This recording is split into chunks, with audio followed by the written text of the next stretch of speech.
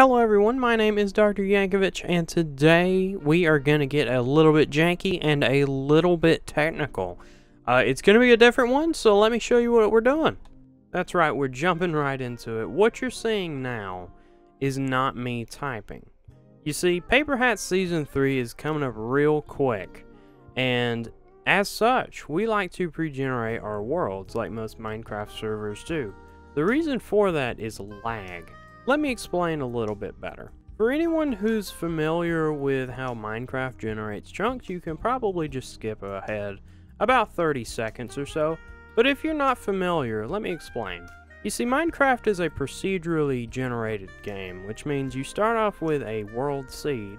It takes that seed into consideration, puts it in some sort of equation. I'm not really sure exactly how that works, but it calculates based off that seed what the world looks like. And of course, they've got some extra parameters such as temperature, blending, things like that to keep the world look more or less natural.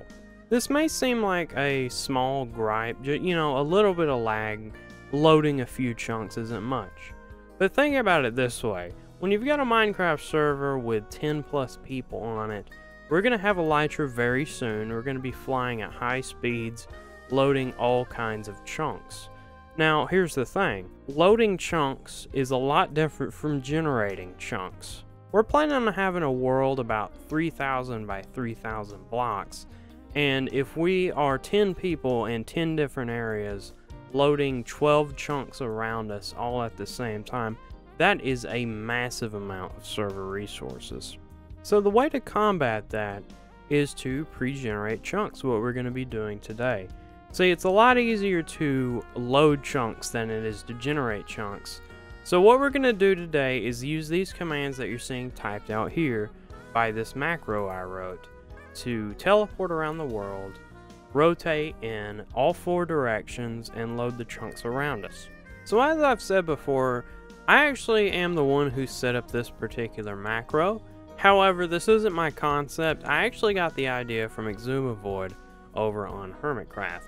A while ago, I think it was when he was preparing Season 6, he made a video where he used AHK, which is more of a technical way to do one of these macros. I actually use Razer Synapse. It's a program that comes with most Razer products if you use those. So that's a really easy way to do this if you're interested in trying this. So I've talked enough about what we're doing and why we're doing it. Let me tell you exactly how this works. So basically, all you have to do is teleport to the upper left area of a 3,000 by 3,000 area, which would be negative 1,500 by negative 1,500. You want to teleport there and face your character at 180, which is straight north.